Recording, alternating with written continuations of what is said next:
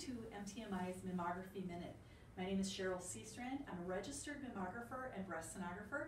And here at MTMI, I teach initial training courses for both mammography and breast sonography. Today we're going to go over a little bit in our Mammography Minute about mammography and correlation with other modalities such as breast ultrasound and MRI. So I have a case here that I like to show to beginning technologists to show how abnormalities that show up in mammography can also show on breast ultrasound and breast MRI, and the progression of the diagnosis. So typically when we see an abnormality such as this on a mammogram, the way it appears on an ultrasound is far different than how it appears mammographically. We can see spiculations, different margins, different abnormality around the lesion on the mammogram. But when we look at that same abnormality on ultrasound, we can't see those spiculations well.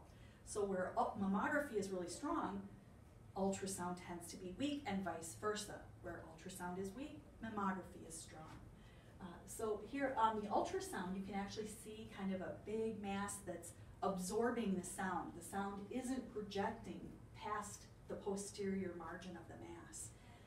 That's kind of something that we typically do see with suspicious abnormalities on ultrasound. The first thing we do when we have an abnormality like that is we actually proceed to a breast MRI to look for the extent of the cancer. And as you can see on that same right breast, you can see that big abnormal cancer on her right side. But what we didn't expect to find on this breast was new enhancing masses, 2 of them, on her left breast, where it's marked A and B.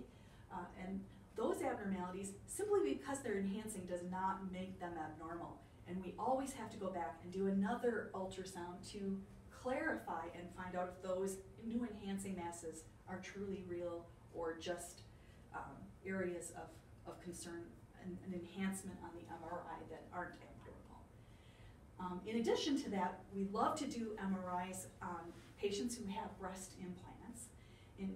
When we do MRs on patients with implants, we can actually see past the mid-axillary line.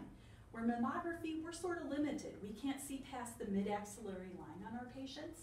But here with MR, you can really truly see past the muscle and into the chest wall and even by the ribs. So it's truly the best modality for visualizing patients who have breast implants and breast abnormalities near those implants. And really a good modality for that as well. Thank you very much. That's all we have today for Mammography.